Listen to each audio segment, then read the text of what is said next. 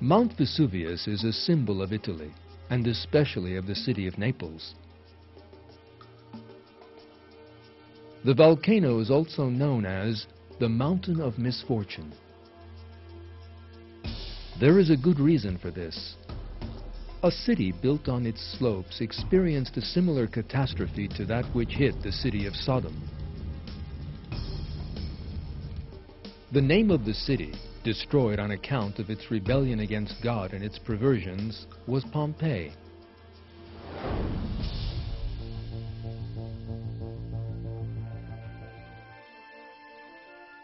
These pictures portray what was once the busiest street in Pompeii.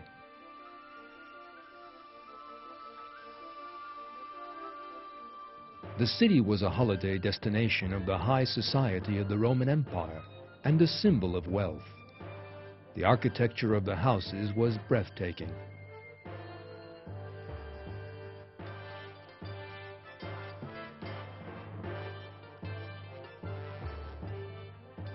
The people of Pompeii were very wealthy. Yet, instead of giving thanks to God for that wealth, they turned into a nation of deviants and gave themselves over to debauchery, and the city became a den of iniquity.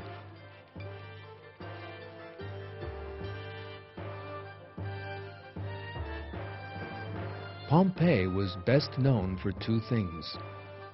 One was the gladiatorial combats organized in the huge arena solely for the amusement of the rich. That savage spectacle had only one rule: to fight to the death.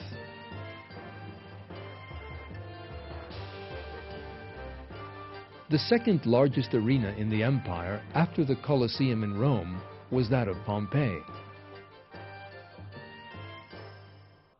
In the early years of Christianity, that arena witnessed the deaths of countless numbers of people, solely because of their belief in God.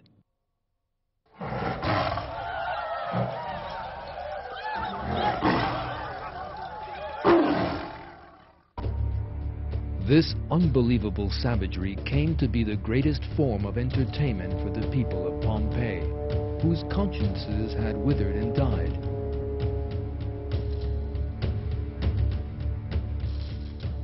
The second main feature of Pompeii was that it was the scene of the most ruthless implementation of the system of slavery, which prevailed throughout the Roman Empire.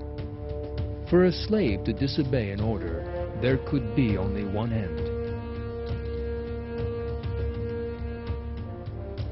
They were treated as worthless objects, bought for money. Yet the real oppression of the slaves by the nobles of Pompeii was something different. They were forced into prostitution. The perverted homosexual relations between themselves among the nobles ended in the rape of slaves no older than children. In short, their wealth had made the people of Pompeii degenerate and led them into a morass of perversion and deviancy. They had no idea what was about to happen.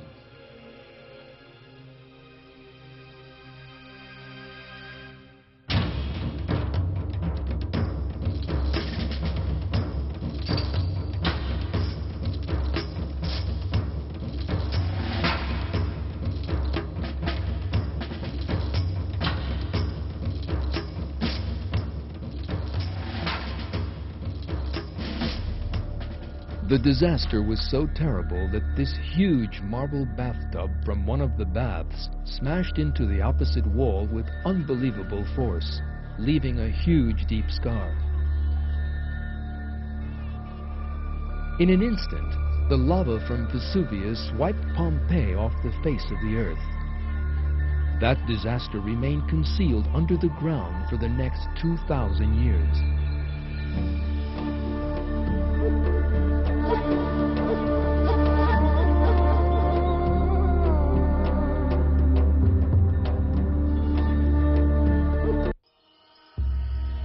In the first quarter of the 20th century, archaeologists began to unearth the remains from under tons of volcanic rock. What they encountered was a piece of history 2,000 years old, totally unspoiled.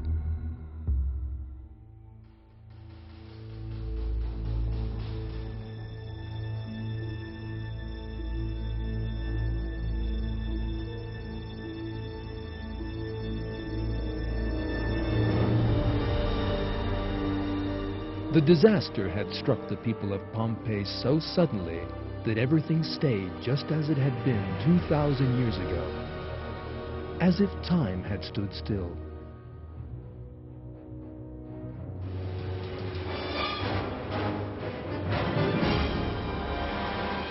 Despite the terrible eruption of Vesuvius, nobody fled, but just turned into stone where they stood.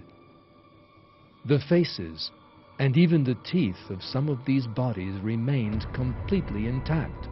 The thing they almost all had in common was their expression of surprise and terror.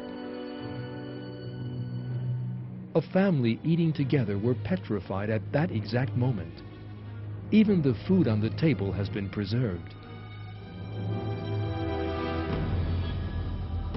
The most extraordinary side of the tragedy is this. How was it that thousands of people waited for death to come and claim them, seeing and hearing nothing? That dimension of the catastrophe shows that the destruction of Pompeii closely resembles the incidents of destruction recounted in the Quran. When such incidents are described in the Quran, it is revealed how people were always struck down in an instant where they stood.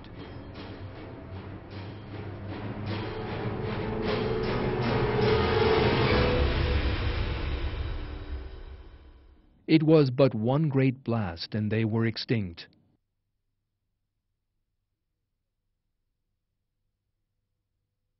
We sent a single blast against them and they were just like a thatcher's reeds.